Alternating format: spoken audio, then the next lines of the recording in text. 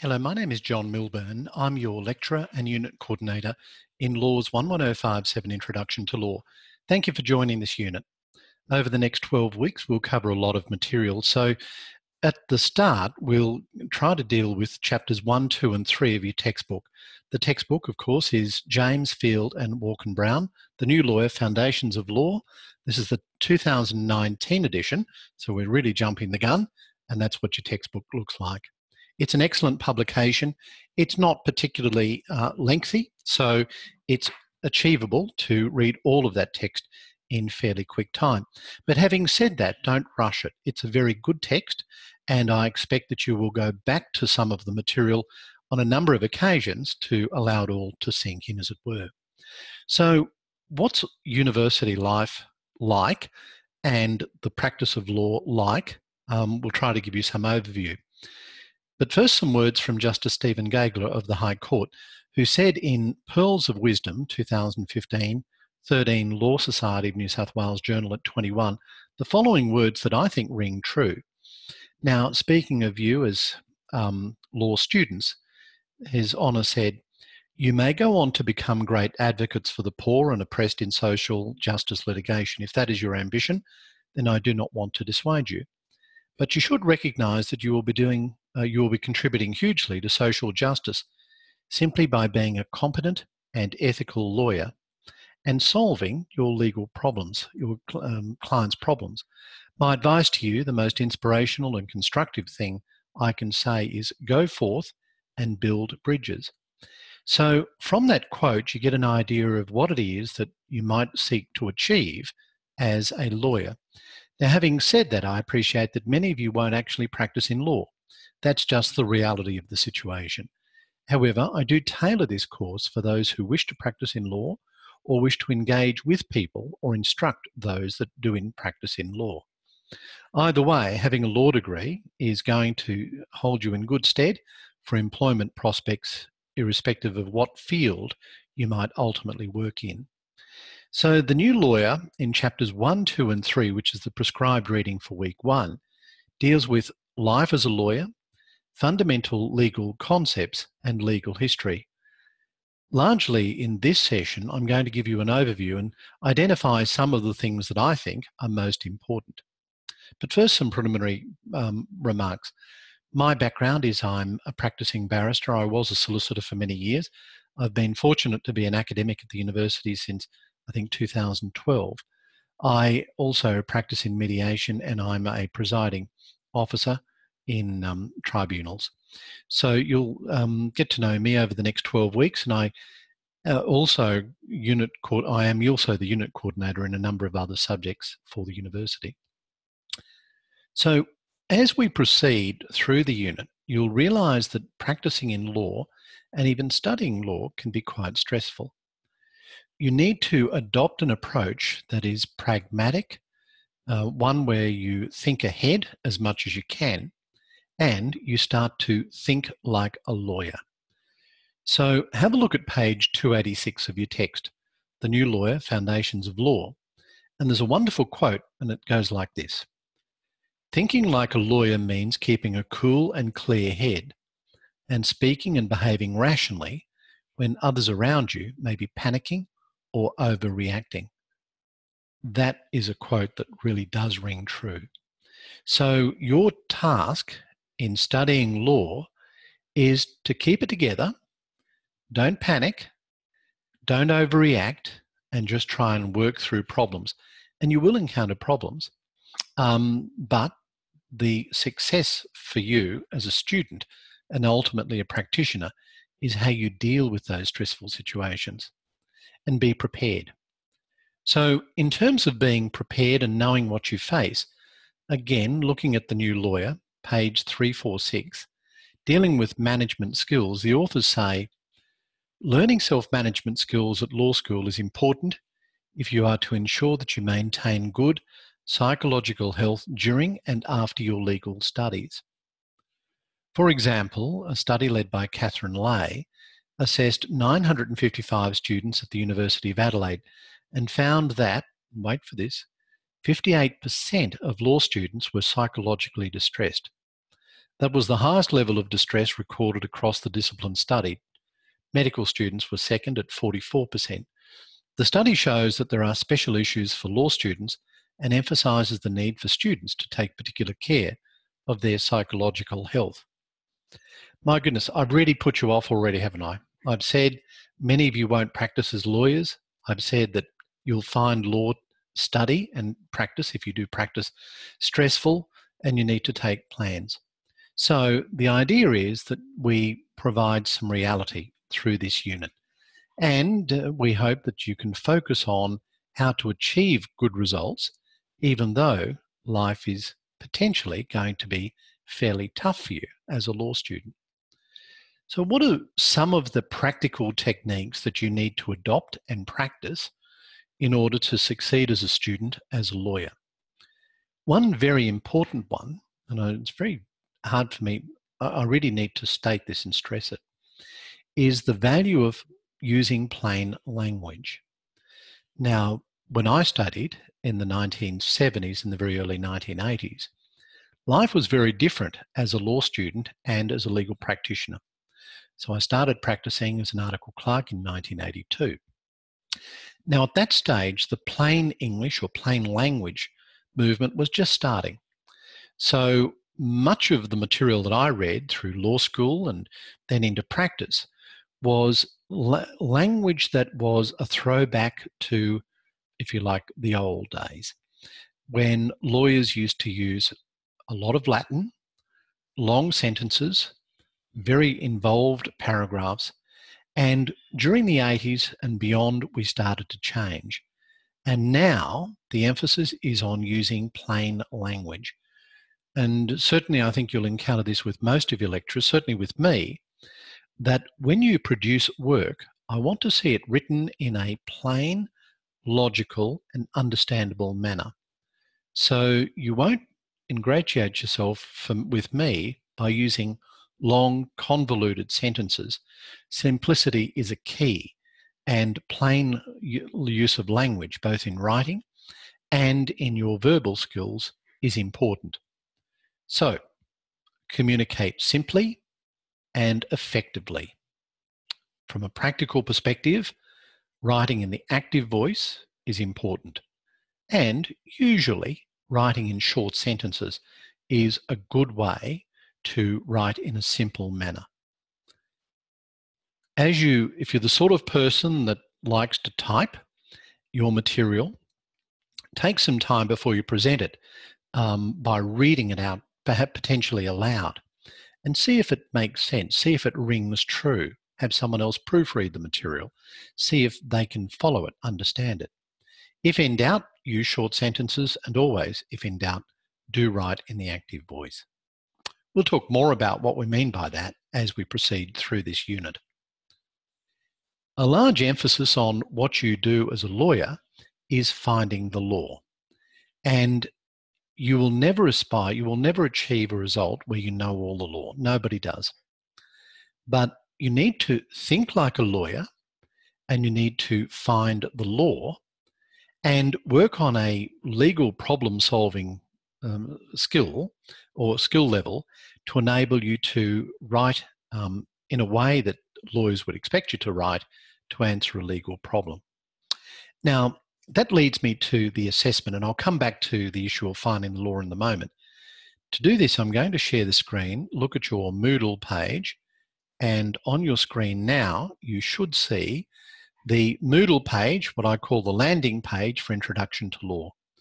And you can see there, this is the 2018 version, and you'll see on the left-hand side the assessments that are due. So your task is to ensure that you are aware of those assessments at an early stage. If you're looking at this lecture in relation to terms beyond 2018, then I expect that you'll see something similar, although take careful note of the dates. We will meet each week using the Zoom platform, and I do hope that you're able to meet me for those live sessions. And as you work through the Moodle page, you'll see that there are drop-down opportunities in relation to each of the weeks. And we'll work through that more in the tutorial sessions. So become familiar with the Moodle page. Please take note of the assessment dates. Make sure that you maintain a good diary. Block out your diary so that you can ensure that you can complete the assessments on time when required. And then you'll find it much less stressful. Now, of course, one of the advantages of having the assessment dates and the assessment tasks known to you at the start is that it helps with planning. You now know what you need to achieve and when you need to achieve, and you can work backwards from that. That's always a good way to deal with stressful situations in law, by planning, working back in the context of planning. But the downside is that now that you know the dates and you know the assessment, it's very unlikely that I'll be receptive to a request for an extension if you say, well, something cropped up in the last week. The obvious response to that will be, yes, but you knew from the start of the unit what the assessment tasks were, at least not for the final one, but for the first two, and you knew the dates that they were available or required to be submitted. So keep that in mind. Okay, so finding the law is a big part of what we will teach you in this unit. You'll understand the difference between legislation, which is legislation of Parliament, and case law. Case law is that which is developed by the courts, and legislation is the largest source of our law in Australia. It is the most important source of our law in Australia. So it is absolutely essential for students, lawyers and professionals to understand how to find and interpret legislation. So statutory interpretation is a large part of the unit that we'll cover in a specific unit, in fact 2 units, statutory interpretation and advanced statutory interpretation and drafting, but that will be a flavour throughout all of your studies. Now, case law is central to understanding, interpreting and applying the law, and case law is that which is created by the courts as a result of considering a case, and through the doctrine of precedent, you will learn to look at cases and adopt principles that may be useful in answering a question or arguing a case down the track, so that you look at what has been decided in the past as a guide to how a court might consider something in the future. Now, bear in mind, of course, that we work on a hierarchy system. So any law which is stated by the High Court takes priority over, say, the Court of Appeal in the Supreme Court, which takes priority over a Supreme Court decision of a single judge, which takes priority over a district court judge, magistrates court decision, etc. So not only is it a matter of identifying the law, but also thinking about where the court sits within the particular hierarchy. We'll learn that some laws are made by state parliaments, other laws are made by the Commonwealth Parliament, and where there is inconsistency, the Commonwealth laws override. Where do we find this information? Through the Constitution. So as you're studying your material, think about the source of the law. Largely for the moment, we'll talk legislation and case law. Think about where you might find that law, and we'll go through that in tutorial sessions. And please take the opportunity at an early stage to acquaint yourself with the content of what's in the Central Queensland University online library. We have some terrific resources such as LexisNexis, Westlaw, which is Thomson Reuters, and CCH. We supplement that with some excellent online resources that are free: Queensland Legislation, Federal Register of Legislation, and the unauthorised but still excellent OSFLE. Jade is another great one.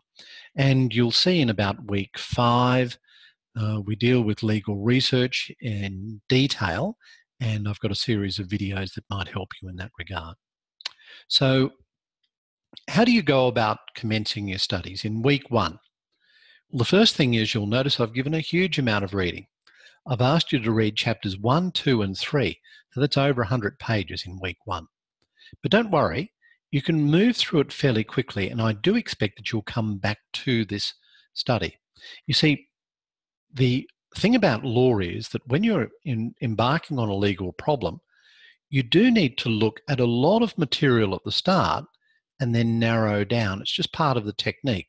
So by giving you a lot of reading at the start and asking you to take it in a broad sense and then come back to it progressively as you go through the unit, that is fairly typical of the way that you need to deal with your research skills throughout legal practice. So what are the things that you need to learn and when you're studying law? Well, have a look in your text at the threshold learning outcomes. And what's interesting is that of the 6 learning outcomes, only one of them deals with knowledge. So you'd think that when you're studying law, everything relates to knowledge, but it doesn't. There are 6 learning outcomes that you need to consider. And here they are. Number 1 is knowledge. So it is essential that you learn what the law is in general terms. You won't learn much specifics in Introduction to Law. Number 2, this is really important, ethics and professional responsibility. Your ethics as a practitioner if you choose to practice, but also as a law student. Ethics, professional responsibility is extremely important. Number 3, and I've already alluded to this, you need to think like a lawyer. We need to develop your thinking skills. Now that might seem odd, but there is a definite mindset that lawyers adopt when dealing with legal issues, dealing with clients, dealing with courts, dealing with practitioners, dealing with other professionals, members of the public. So thinking like a lawyer is number 3, thinking skills is really important. Number 4, I've also alluded to this, research skills, vitally important. We don't necessarily need for you to know all of the law. You won't know all the law, but we do expect that you'll develop techniques to understand how to research effectively and find the law. So that's learning outcome number 4. Number 5, I've dealt with this as well. Communication and collaboration. Well, not the collaboration bit yet, but communication. So you've got an idea of what it is that we seek for you to achieve in terms of your communication skills. Direct and understandable. Where you can, simple. Collaboration means how you interact with your colleagues, primarily in the context of this court. At this stage, bear in mind the difference between collaboration, which is good and encouraged, versus collusion, which is bad. And also very bad is plagiarism. So be aware of that, and be aware that all of your online assessment is run through a program called Turnitin, which essentially provides us almost instantaneously with information about other online resources. And if there is a match, I can identify very quickly where that match occurred, whether it was from legislation or some journals, or even other assessments that have been submitted by students online. It will capture all of that. Now, don't be too concerned, because there is a way that you can use other material and not fall foul of the plagiarism laws. The way to do it, you reference your material. You identify the source of the material and you reference it appropriately. Referencing is done through the Australian Guide to Legal Citations. Version 3 will teach you that. So that's learning outcome number 5. And number 6 is really something I've alluded to as well, and that is self-management. How do you go about studying and practicing in law? It means having a good techniques in self-management and looking after your psychological health, which is really what we opened with this evening. So of those 6 outcomes, knowledge is number 1, and it's very important, but you must consider each of the other 5. So be well aware of those learning outcomes as you proceed through this unit. Now, law as a profession, well, originally it was self-regulation. Over time, lawyers are now regulated externally to a greater degree, but the idea of a profession is that it is self-regulating. Lawyers practice in a vast range of different environments. There are many that specialise, and there are many that are more general in terms of the way that they practice. And there are a lot of realities that are dealt with in the textbook. Now, I'm just going to identify a few things in chapter 1 of your text that you might want to pay particular attention to. So firstly, the realities of legal practice, pages 7 through 10. Lawyers help people, they give clear advice about complicated problems, they're negotiators and they're advocates, and they read a lot. You will notice all of those things are true if you choose to practice in law.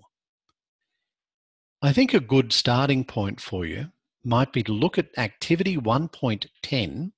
It's on page 10, it's in the think box, and you have an opportunity to consider attributes that you might expect would serve you well as a lawyer. Now, don't be too hung up on the issue of public speaking. I know that many of you have chosen law as a source of study because people have said you're good at debating, you can speak well, and that's very important, but there are many lawyers that don't engage in public speaking. In fact, many solicitors don't appear in courts or engage in public speaking per se. So if that is not a strength, don't let that put you off your studies or practice. There are some essentials. So clarity of thought, good communication skills. And this is an interesting one. Even better listening skills is really important. You do need to be well organised and technologically capable. Learning online is going to serve you well in that regard. You do need to be committed. You need to be personable, flexible, and you need to have an analytical mind and some problem-solving skills. So if you tick those boxes, they're the most important, I think, then you can look at the full list and identify where your strengths and perhaps weaknesses might lie. If you do choose to practice in law, there is the basic dichotomy in Queensland of solicitors and barristers, and I think the ratio is about 10 to 1, 10 solicitors for every barrister. In other states, there is a merged profession where lawyers can practice either as a solicitor or barrister or both, more particularly. And of course, lawyers might practice in private practice or government, academic, corporate or community sectors. So there's a whole range of places where you might practice your skills. Have a look at the Priestley 11. These are the practice areas which match reality mostly. They're on page 26. There are 11 Priestley units or courses: administrative law, civil procedure, company law, constitutional law, contract law, criminal law, equity, which includes trusts, evidence, professional conduct, property law, and torts law. So there are a range of different units. Now, you need to take care with this, that when you're studying contract law, you might fall into the trap of only looking at a particular problem from a contract law perspective. But bear in mind that whilst we might have separate units for separate areas of topics of study, you can't really isolate one without considering the other. There may be the main emphasis on contract law, but as you're studying contract law or you're providing an answer to a contract law problem, there may actually be some issues to do with equity or trusts or something else that comes into play. So being a little creative and being a little broader in your approach to answering a particular problem will always stand you in good stead. You might think about how you can supplement your legal studies by invoking some reality. So take a trip down to the courts. If you've never been to a court, sit in the public gallery, see how it works in practice. Maybe go to a community legal centre, Try to link with the Community Legal Centre. Volunteer if you've got the time. If the lawyers that are providing legal advice are willing to do so, and I always used to do this, you know, they may allow students to come in and sit on the interviews with the consent of the clients. So try to broaden your approach, and we'll give you some ideas in that regard. Now, I mentioned early on that your legal career, your professional entity begins early, and your academic integrity will stay with you. So please consider the excellent summary in relation to plagiarism, cheating and collusion, which are on pages 39 to 40 of your text. But more generally, think about your legal career, your professional identity by looking at pages 36 to 40 of your text. Now, beyond that, consider fundamental legal concepts, chapter 2, pages 43 to 86. Think about the way in which laws are made through Parliament or courts. So we call the decision made by courts the common law. And you'll see that referred to often, as opposed to statute law, which is the law made by Parliament. And from a primarily historical perspective, the Australian legal position's relationship with the UK. Think about legislation such as the Australia Act 1986. Now, bear in mind, of course, that we have the law relating to Indigenous Australians, and look at pages 87 through 115 of your text, and in particular, have a look at the commentary about the Mabo decision, pages 92 to 93, and think about the Native Title Act passed the next year and then supplemented by the Whig people against the state of Queensland. We'll talk more about that during tutorial sessions. All right, so this has been a brief introduction to law and your legal studies. I do hope that you join us for the live sessions each week, and I look forward to engaging with you during those live sessions and also through the exchange of material in Moodle. All the best, and we'll speak to you soon.